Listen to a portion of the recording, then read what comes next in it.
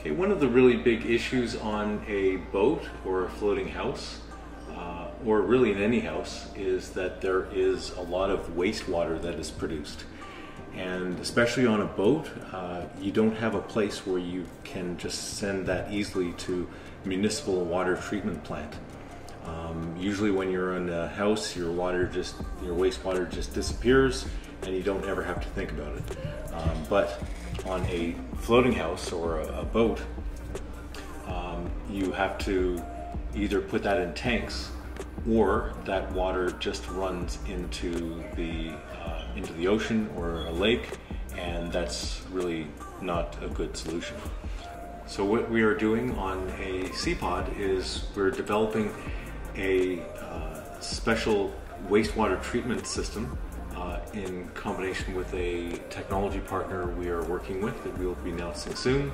And they have combined a couple of different technologies to make a system that can fit in a Seapod or a floating home and allow it to recycle 99% or so of all of its wastewater.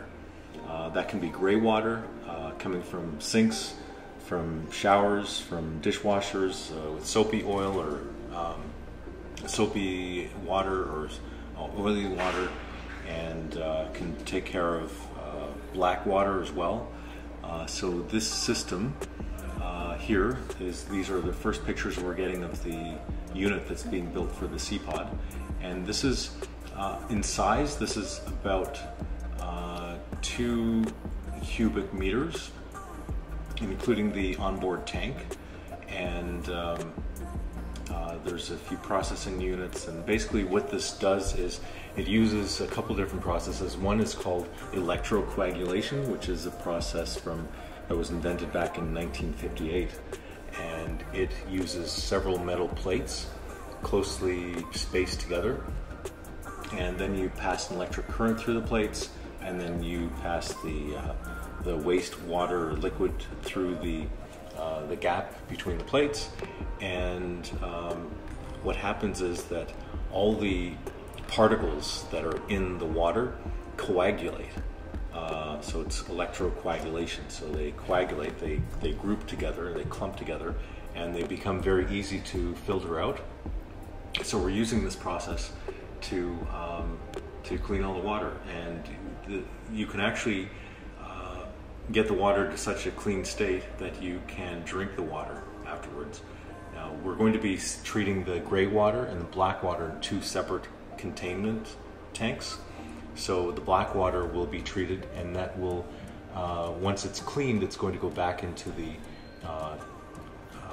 toilet, basically into this toilet cistern, the toilet tank. So it'll be like a closed loop system for the toilet water. And then the gray water can either be released into a lake or to the ocean, because it's actually drinkable water, or you can recycle it back through the house and reuse it for showers and washing dishes and other uses in the house. So it's very exciting to finally get the images here, and we hope to have the unit here on site in the next month or so, and we'll be able to actually demonstrate it in process being used. So that's very exciting progress. I'm very, this is something that hasn't been done before on the scale of something of a house. So to be able to have this technology and launch it for Seapods is really fantastic. We're really excited about this.